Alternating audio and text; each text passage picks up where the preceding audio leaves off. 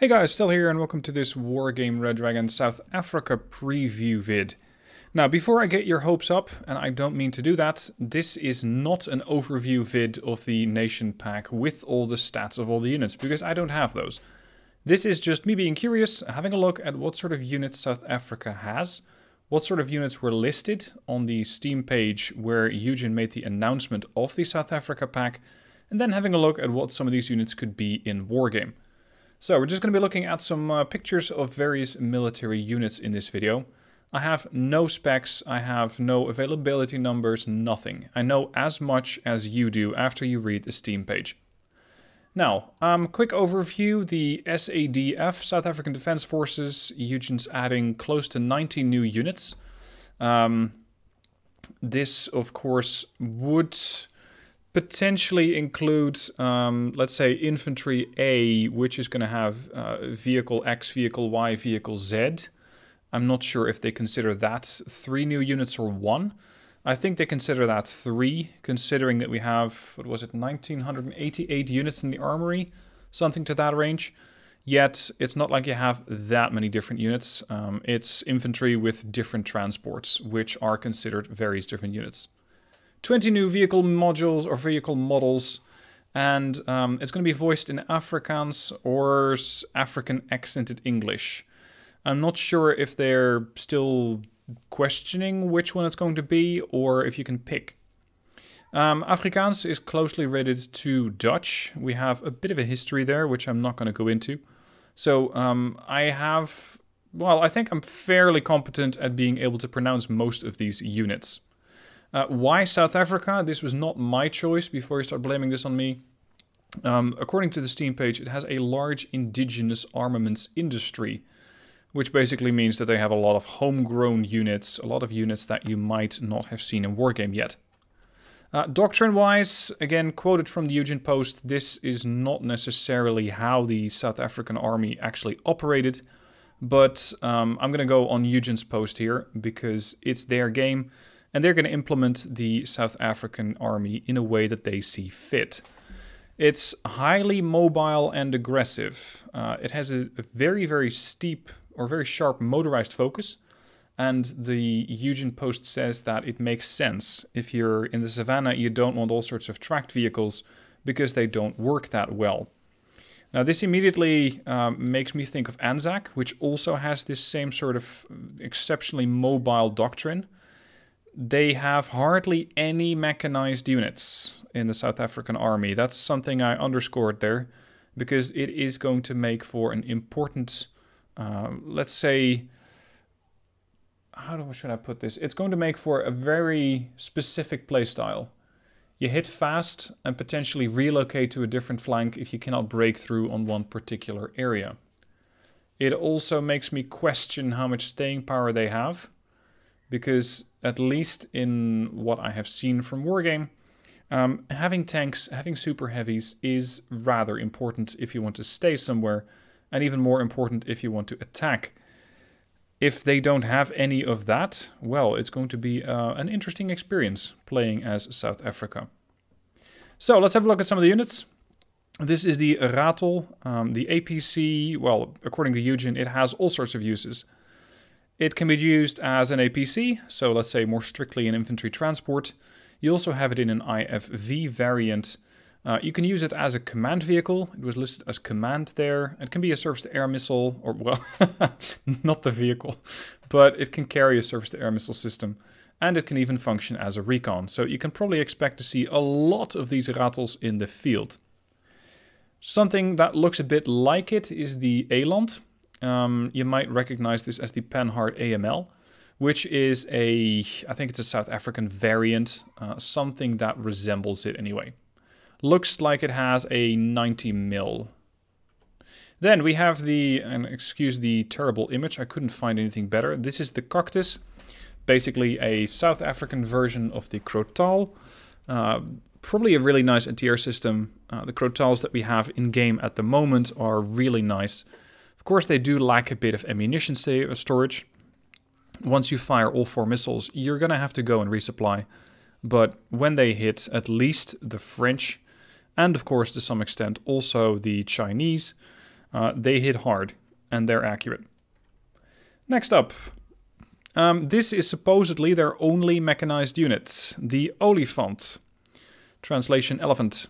It's a Centurion, a 105 according to Wikipedia, and it was later on upgraded into the Mark 1B.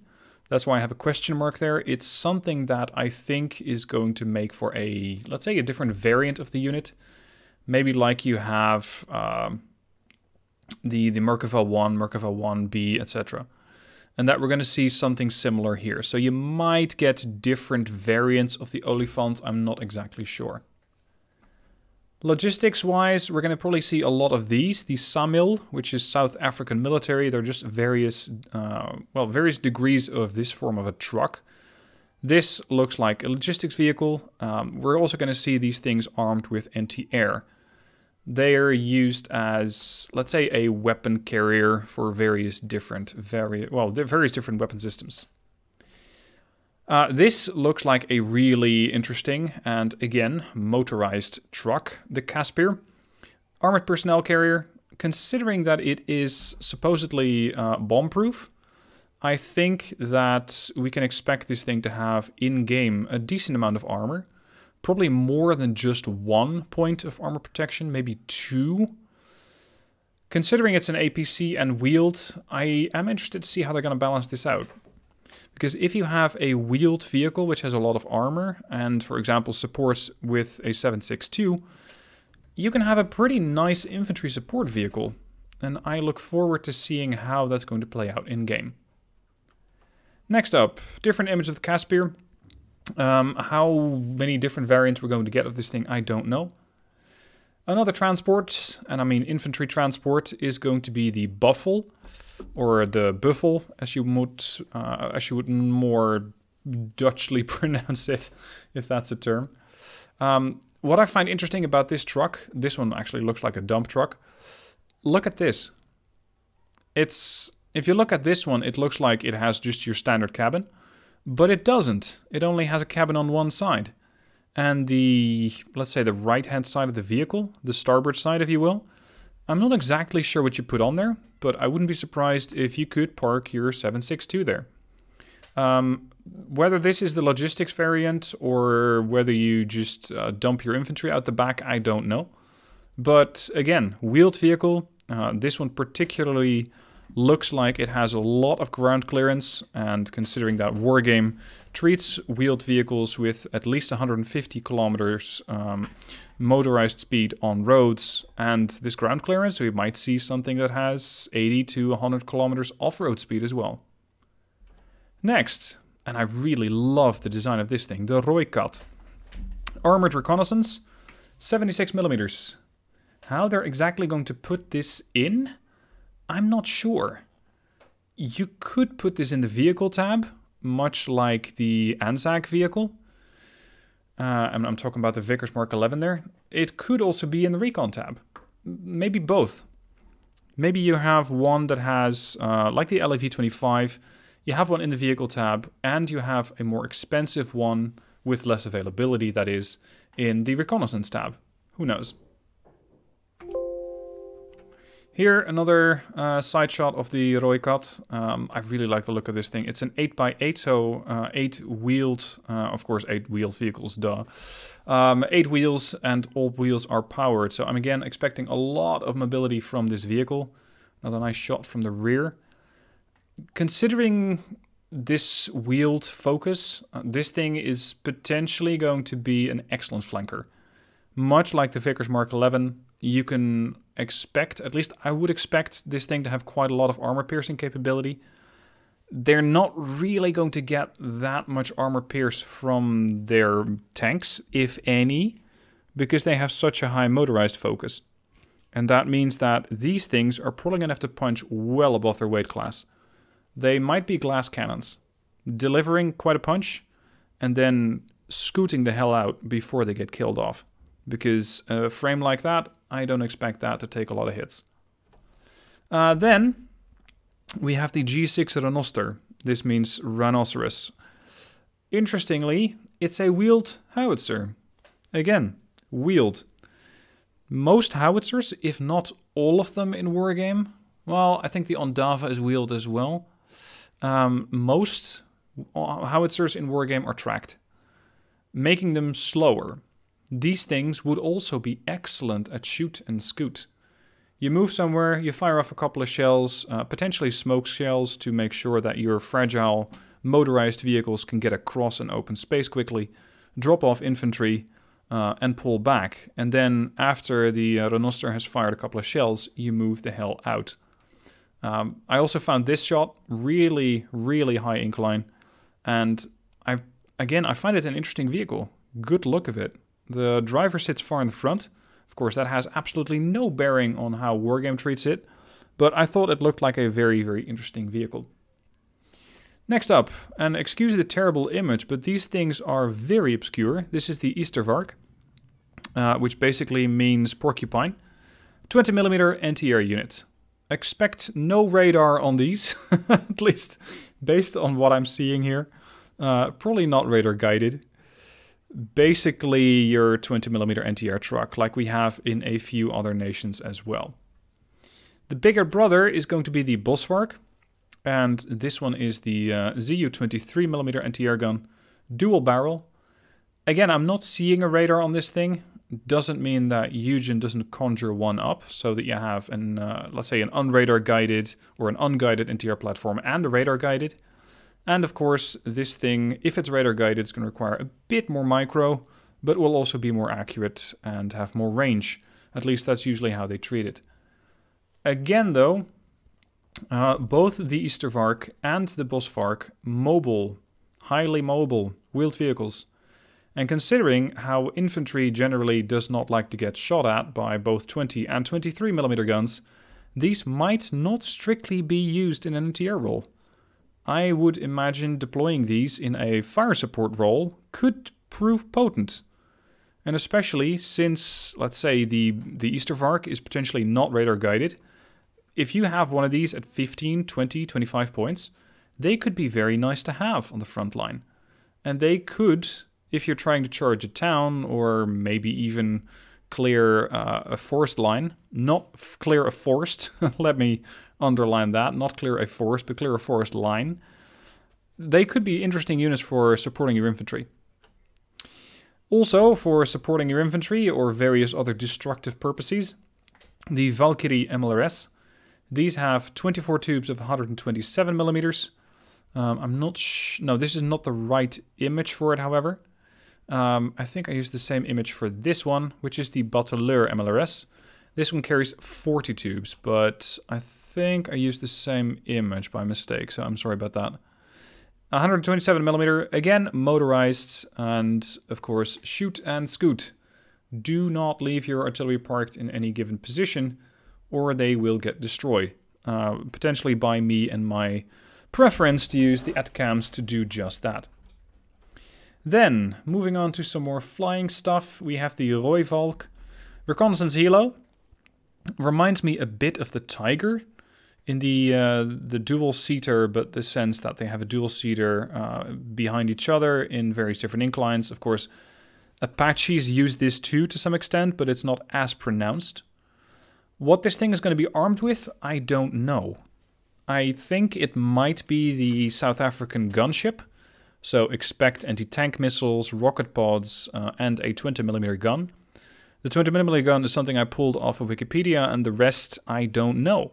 We'll just have to see what Eugen decides to give to this unit. Then, the Buccaneer. Most definitely a bomber. Older bomber at that. And this is something that I've come across at least quite a bit when it comes to the South African Air Force. The let's say, dated aircraft that they might be using. Which, again, it reminds me of Anzac a bit. Anzac has some highly modern aircraft, but most of it is just a bit outdated. The Buccaneer, however, at least I know that Sparky is very enthusiastic about this thing finally making it into Wargame. Supposedly it drops a hell of a payload. And of course, that's probably going to come at a cost. I imagine this thing is going to do in-game 750 to 900 kilometers an hour. That means it will be easier to intercept. And unless you pack a hell of an ECM suite on there, it's going to be pretty easy to hit as well. How many hit points it has, I don't know. We'll just have to see about that when the DLC comes out. And of course, even then, it can still be rebalanced. The Vampire. I was quite surprised to see that this thing was designed and put into service, I believe, in 1945, if I remember that correctly. So, considering that the South Africans still had this thing later on, I'd say it might be a cheap fighter or rocket attack pod or rocket pod attack aircraft. Something like that, where in Wargame you have various other units who do the same thing. You have, for example, the Harrier. Now, Harrier is far more modern, but you have one of the cheap early game Harriers, and they have rocket pods. They're not fast, they're not survivable, but if you need something killed, like a CV, for example, and you can do that with rocket pods, then these things might actually be price effective. Next up is the Impala. No, it's not coming from Impale. The Impala, well, maybe it is actually. Impala is a form of a gazelle. I find that quite a few of the African units are named after indigenous species. Light attack aircraft, at least that's what it says. I wouldn't be surprised at all if we're going to find napalm packed under those wings at some point as a payload. Maybe some 250 kilogram bombs, maybe rocket pods, something like that. They also have, as Wiki, no, not as Wiki states, but as Eugen states, various Mirage variants. Whether this is going to be their seed platform, I don't know. Maybe. I'm not even sure if they have any. There are quite a few nations in Wargame that don't have a seed aircraft. And that, of course, is going to be... It's going to be a detriment.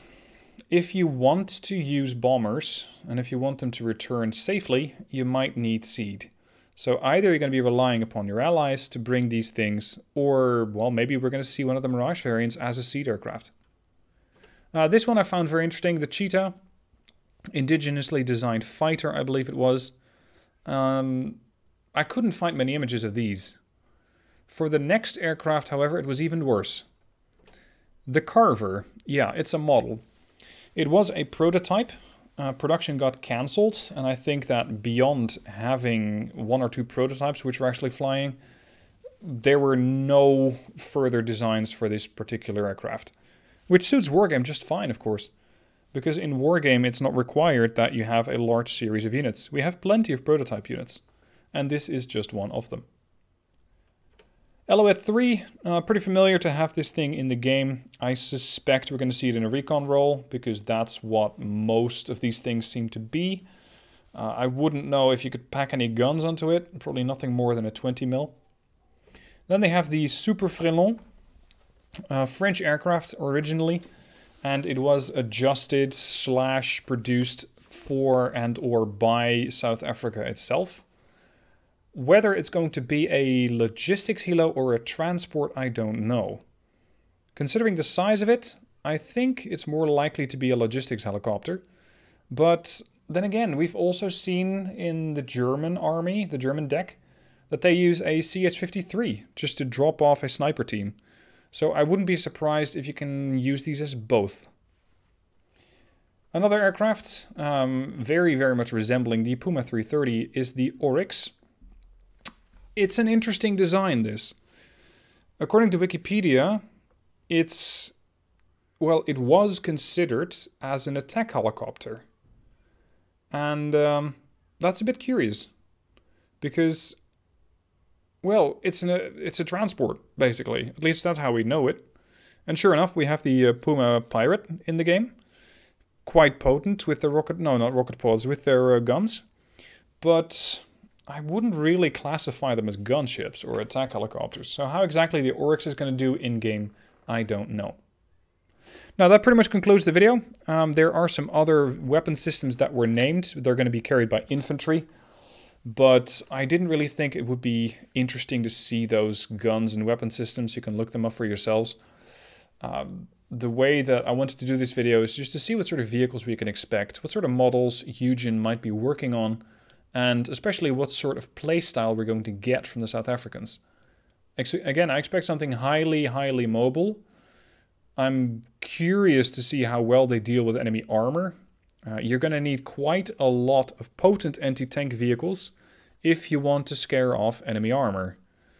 The beauty of that is, if they get a good anti-tank weapon and they put it on a mobile vehicle, it's probably going to be hit and run, and also use your mobility as armor.